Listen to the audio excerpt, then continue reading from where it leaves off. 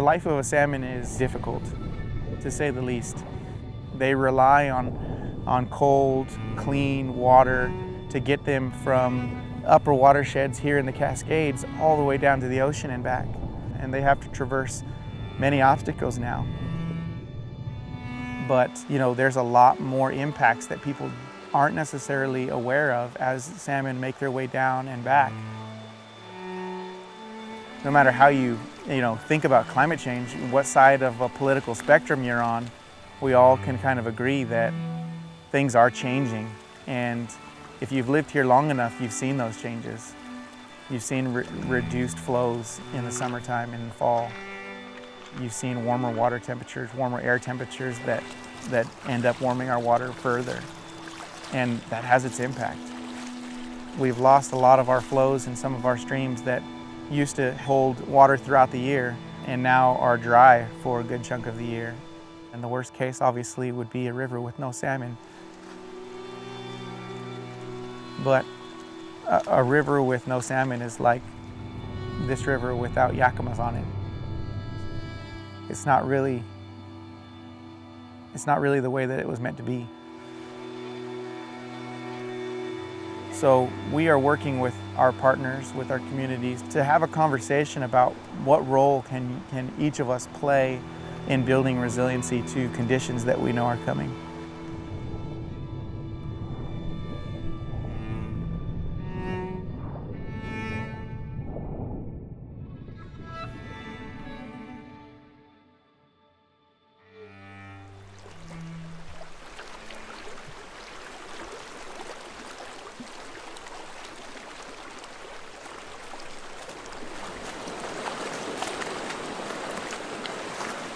So we're pretty far up here on the North Fork Teanaway.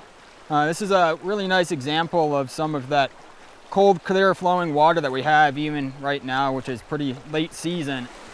So up here in the headwaters, this is the coldest water that we have. And a lot of fish species are really sensitive to water temperature. Trying to protect and keep this water that's cold here as cold as we can all the way down the river system. The headwaters of the Teanaway are entirely protected through the national forest that we're sitting in here in the Teanaway Community Forest. And so it's really a question of how do we ensure that fish are able to access this habitat? And that's what we think about as we move downstream and we see changes in land use. We move from public lands to private lands. We move from forested lands to more open lands to lands that are being irrigated. And if we look downstream from us in the Teanaway, down in the floodplain areas, there's a lot of irrigation happening. There's a long history of growing Timothy hay and other crops in the Teanaway River basin. And those are really important for the local community, they're important for our economy, but that means a lot of water is being pulled out of the stream that otherwise would have been flowing in the river for the fish. And that's the Water Trust mission, is how do we address that scarcity? How do we work with the out-of-stream water uses that are leading to the scarcity of water, especially in the late season, to restore flows? So do you know how the fish are doing, or they haven't started yet? The snook are hanging out in the pools right now. Okay. Waiting for the water to cool off. And they're going to start spawning here in the next week or two. And cool. They had to get up there in the hot summer. Right. So if the flows had dried up or that check dam was still there blocking the way, they wouldn't be up in the pools right now getting ready to spawn.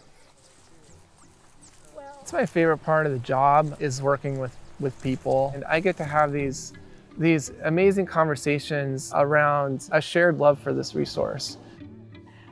Well, we can't live without water.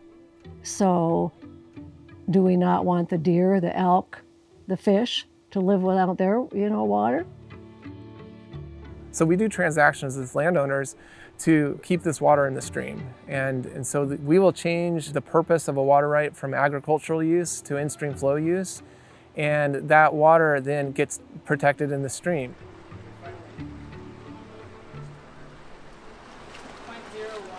We're out here in mid-September, a really crux period in the Teanaway River system.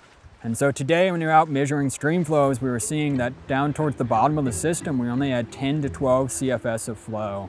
So not a whole lot of water is down there. Not a whole lot of habitat is available at those flows for the fish.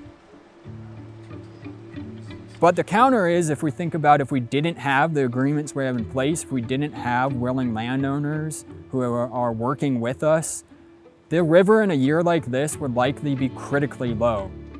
About 50% of this flow that's going by here right now is the result of transactions Washington Water Trust has done.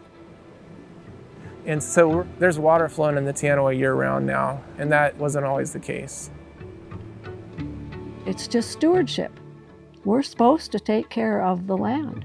That's what it was created for us. The ocean, the mountains, the snow, the rain, the rivers, the fish, and the people. We're all part of the same community.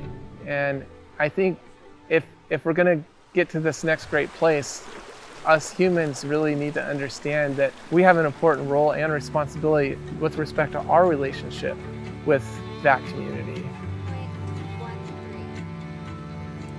We generally struggle with the idea of thinking about it long term, thinking about our grandchildren, thinking about what we're leaving for them.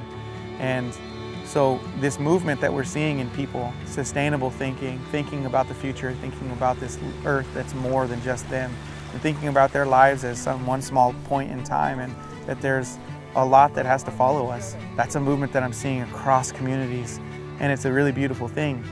The idea of somebody giving something up now so that people can have it later.